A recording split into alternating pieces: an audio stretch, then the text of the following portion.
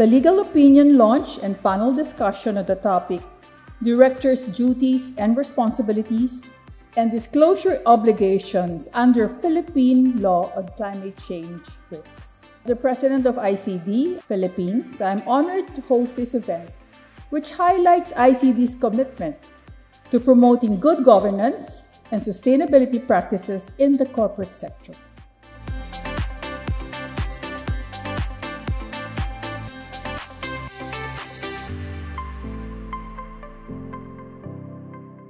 Climate change is one of the most pressing challenges of our time, and it is affecting not only our environment, but also our economies and societies.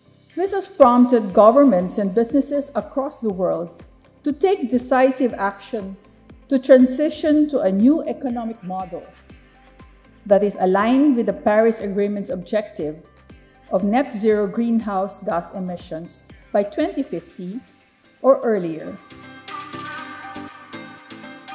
With the Global Risk Report 2022 stating that we rank first in the world in risk exposure to natural disasters, including events which are predicted to become more frequent and more severe as climate change worsens.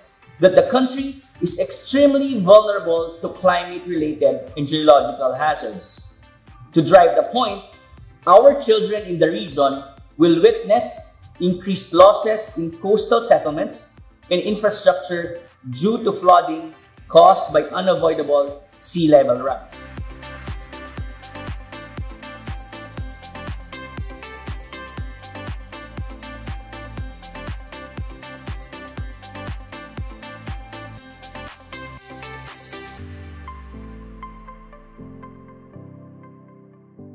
This, however, is not just about protecting the environment.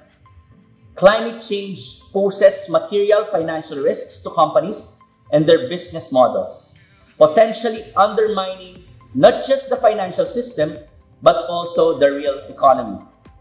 Without climate action, according to the World Bank, economic damages in the Philippines could possibly reach up to 7.6% of GDP by 2030 and 13.6% of GDP by 2040. This is why the UN has formed partnerships with the private sector to find solutions. And many in the private sector have responded, not only because it is the right thing to do, but also because, first, being early movers and spotting opportunities in the transition is very good for business. Second, in some cases, like in the fossil fuel industry, doing nothing is existential. And third, climate action is increasingly what clients and markets are demanding of businesses.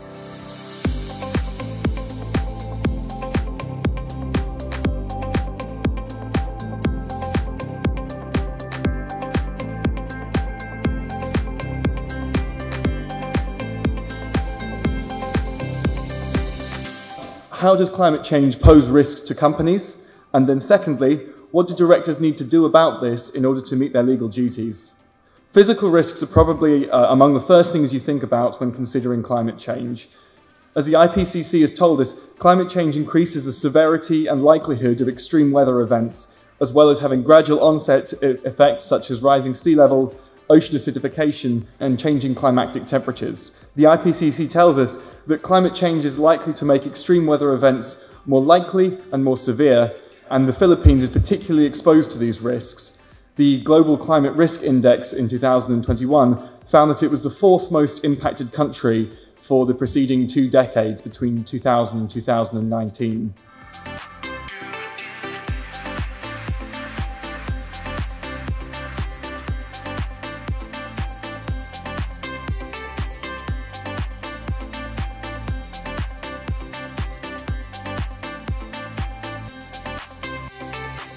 As the policy changes and regulatory changes needed to achieve these goals come into effect, we should expect to see transition risks.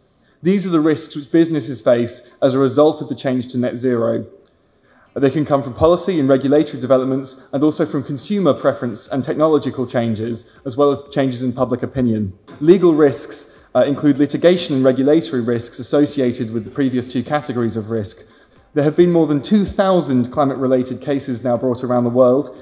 Historically, these have been brought against governments and government bodies, but now we're starting to see a movement in which corporations and their boards are being held accountable. There are risks for companies and boards which are being increasingly recognised, but there are also opportunities. We know what the impacts are and what they will be. We know what the risks are and how they will develop, and we know what the opportunities are and which will become available. Boards need to take action to seize this and ensure that their companies thrive in the coming years.